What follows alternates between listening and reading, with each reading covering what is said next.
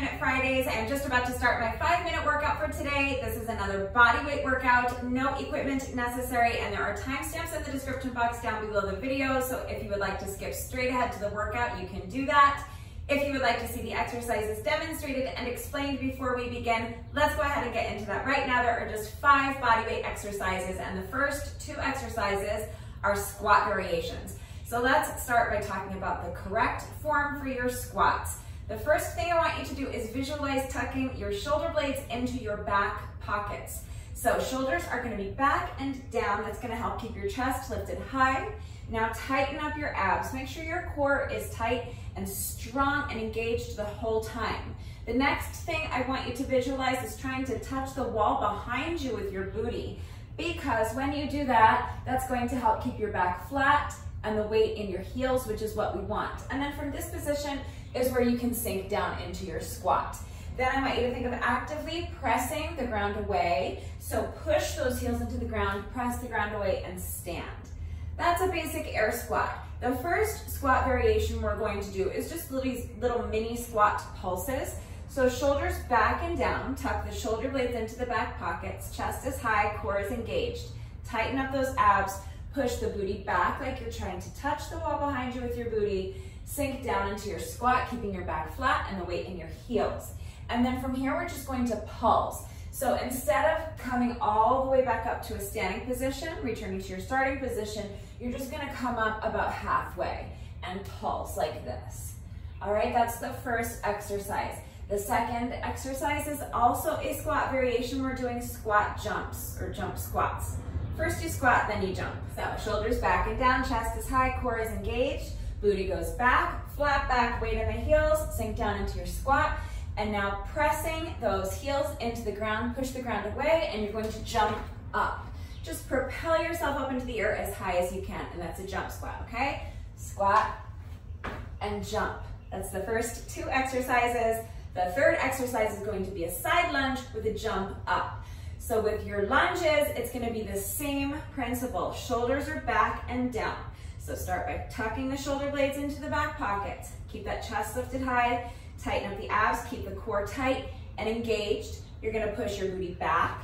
And as you sink into your lunge, your back is going to stay flat and the weight is going to stay in the heel of this standing leg, okay? So see how my booty is going back, my back is flat, and the weight is in this heel.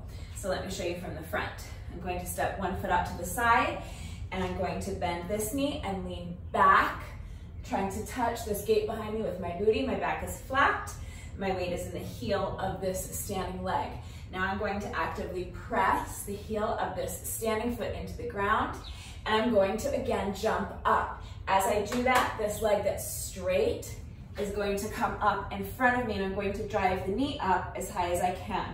So lunge and jump, lunge and jump. Just like that. The next exercise, I call them reptile push-ups. I know a lot of people call them Spider-Man push-ups, but to me, Spider-Man push-up is a completely different exercise. I call these reptile push-ups. So whatever you call them, this is what they look like. First of all, let me just go over the proper form for your push-ups in general, because you really can do any push-up variation you want, but regardless of which push-up variation you choose, it's very important that you're minding your form. So starting with just a standard push-up, what you're going to do is bend your elbows and lower your chest to the ground. When I say your chest, I mean your chest and only your chest. So you don't want to allow your hips to drop like this. You don't want your knees, you don't want your hips, you don't want your belly ever touching the ground.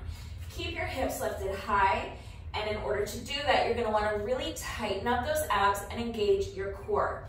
If your hips are slightly elevated, that's not terrible. You're not going to hurt your back doing that. As long as your back is flat, I'm not too mad about it. And it will actually make the push-ups a bit easier to have your hips slightly elevated. So it's not ideal. Ideally, you want your body in one straight line from your heels to your shoulders, but if your hips are slightly elevated, don't worry too much about that. The thing you really don't want to do is to allow your hips to drop like this. Do you see how my back is arched? That's not good for your back. So tighten up those abs, keep your hips lifted high and lower your chest, and only your chest as low as you can to the ground. Now you're going to actively push the ground away, so pressing your palms into the ground, and push yourself back up and return to your starting position. The other thing you don't want to do is to move your head. So don't lower your forehead to the ground. If you are not able to lower your chest all the way to the ground, that's fine. Just lower your chest as low to the ground as you can. If you're only able to get halfway down, then that's fine. You can shorten up your range of motion. Just lower your chest as low to the ground as you can without breaking that straight line from your heels to your shoulders. So if you can only come here, then just come here. Then press those palms into the ground, push the ground away, and push yourself back up. But if you can only come here, don't try to compensate for the fact that you're not getting your chest down to the ground by lowering your hips or your belly down to the ground, or by lowering your forehead to the ground. So just keep your body in one straight line from your heels to your shoulders. Keep your head still, keep those hips lifted high. Make sure your core is engaged. Really tighten up those abs.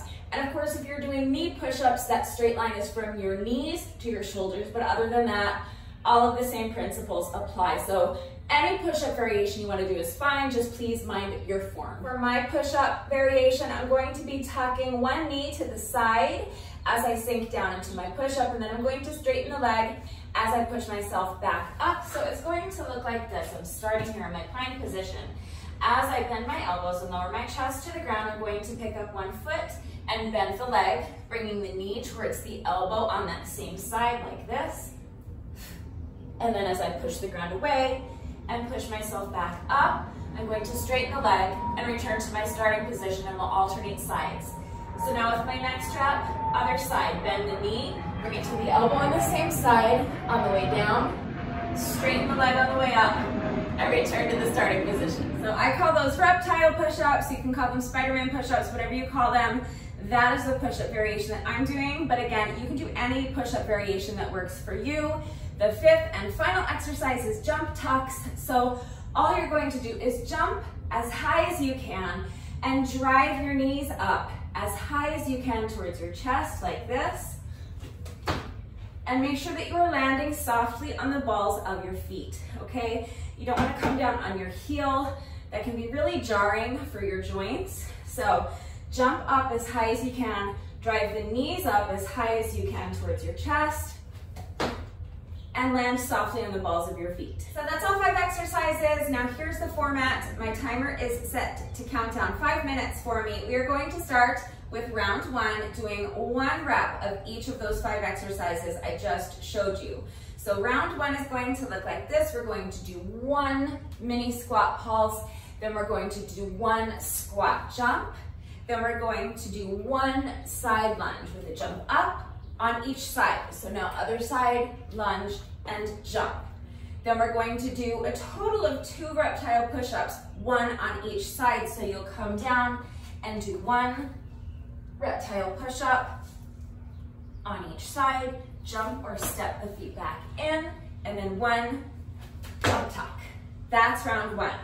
With each subsequent round, we will add on 1 rep of each exercise. So round 2, you'll do 2 mini squat pulses, and then 2 squat jumps, 2 side lunge and jump up on one side, then 2 reps of our side lunge and jump up exercise on the other side, a total of 4 reptile push-ups, 2 on each side, and then 2 jump tucks. And we'll just keep going. So with round 3, you'll do 3 reps of everything. Round 4, you'll do 4 reps of everything, and we'll just see how far we can get before our 5 minutes is up. Remember that I always take the time to type out the instructions in the description box down below the video, and you're going to watch me do it right now. So watch me do it, read the instructions, but then of course, as always, if there are any questions about the format and how everything fits together, I'm right here to help, so please just ask. I am also here to help if you have any questions about the exercises we are doing today, or any doubts at all about how to do them with the correct form. It's very important that you understand how to do the exercises correctly before you begin the workout, so that you reduce your risk of injury, and also just so that you make sure you're getting the maximum benefit out of each exercise. So if you have any doubts about how to do the exercises correctly, please just reach out. I'm always here to help with that. It is also extremely important to me that all of my workouts are always accessible to anyone and everyone who wants to do them with me. I am always here to help facilitate that. So if you need help with beginner modifications, please don't hesitate to reach out. I am always here to help. So if you have questions or if you need help, ask. So if you are ready to go ahead and start this workout, grab an exercise mat or a towel if you need one. If you're doing push-ups from your knees and you need something soft underneath your knees, take a minute to make sure you're good and warmed up, and when you're ready, let's get started. All right, this one's gonna be super short, obviously, but it's also gonna be really, really tough. Let's push hard and see how many rounds we can get through, but please remember to go at your own pace and do not sacrifice your form for speed. All right, so here we go. We are starting with a 10-second rest interval, just so we have a few seconds to get ready. And we are starting with 1 rep of everything. So just do your best, go at your own pace, and mind your form. So 1 squat pulse, 1 squat jump, 1 side lunge with a jump up, other side lunge and jump. 1 reptile push-up on each side, and 1 jump tuck. Now right into round 2. So 1, 2, squat jump, 1, 2, side lunge and jump up. That's 1 and 2, other side. 1 and 2. Now 2 push-ups on each side. 1, 1, 2, 2. 2 jump tucks. 1 and 2. Round 3. So 3 mini squat pulses. And now 3 squat jumps. 1, 2, 3. Lunge and jump. 2, 3. Other side. Lunge, jump. 2, 3. 3 push-ups on each side. 1, 1. 2, 2, 3, 3. 3 jump tucks. 1, 2, 3. Round 4. Pulse, 2, 3, 4. Now squat jump. 2, 3, and 4. Lunge and jump. 2, 3, and 4. Other leg. 1, 2, 3, and 4. Push-ups. 1, 1, 2, 2, 3, 3, 4, and 4. Jump tucks. 1, 2, 3, 4. Round 5. 1, 2, 3, 4, 5. 1, 2, 3, 4, and 5. 1, 2, 3, 4, and 5. 1, 2, 3, 4, and 5. 1, 1,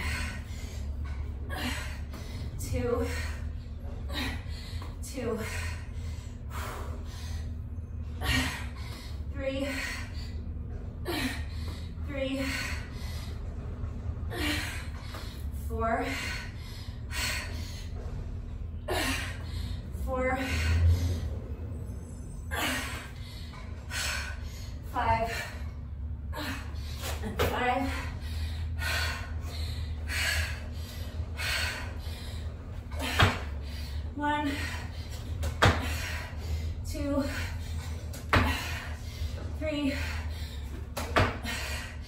4, and 5.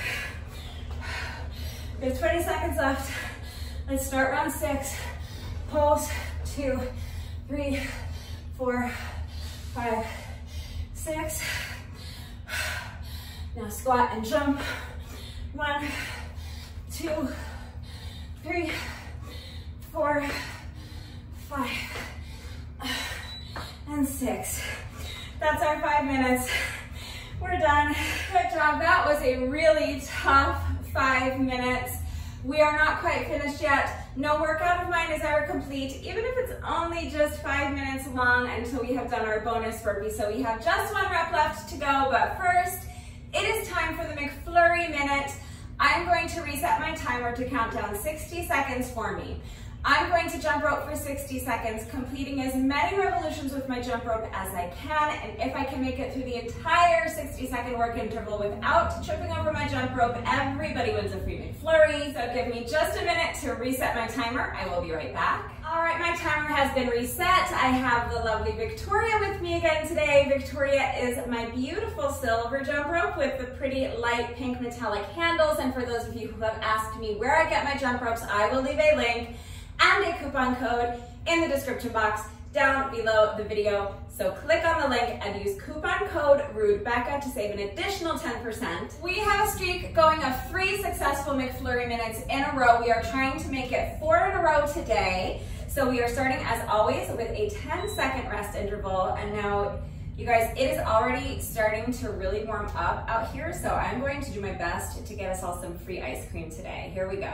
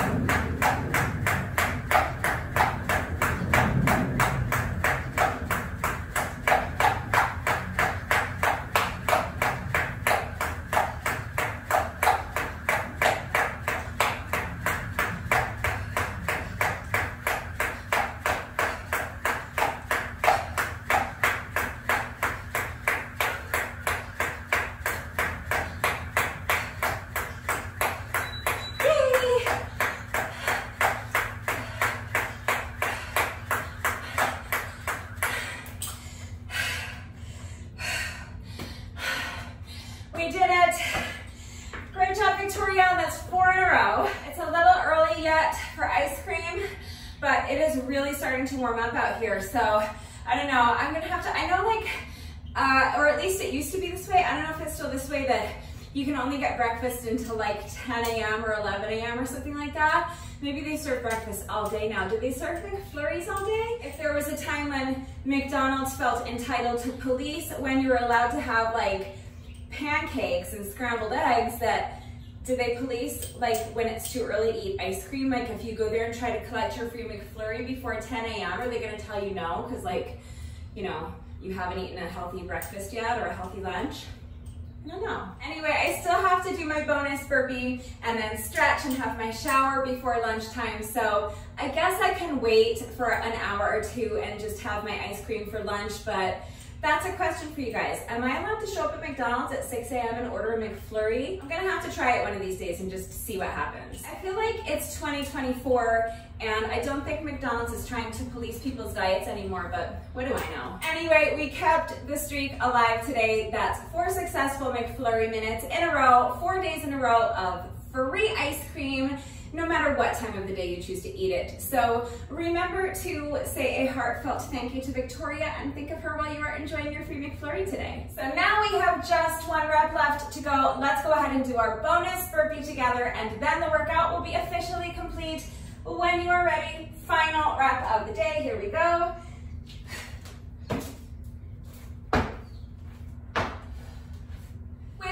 The workout is now officially complete. I really enjoyed this one. I hope you liked it too. If you did this little 5-minute workout with me today, thank you so much. Please let me know what you thought of it and how you did. Thank you to everyone who has been working out with me lately, and even if you are not doing the workouts with me, thank you for watching the videos, thank you for liking and sharing the videos, thank you for all of your wonderful and supportive and engaging comments. It truly does mean the world to me. Thank you to all of my new subscribers. If you are not subscribed already, please subscribe, and of course, a great big thank you to those of you who have been subscribed to my channel for years.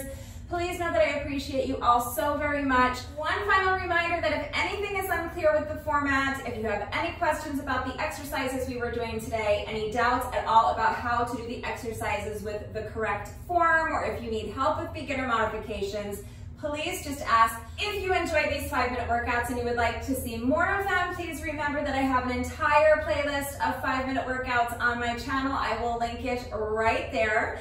And we will be continuing to do these 5-minute Fridays for the foreseeable future. So I will be continuing to bring you at least one new 5-minute workout each week. That is going to do it for today, and I will see you all next time. Bye.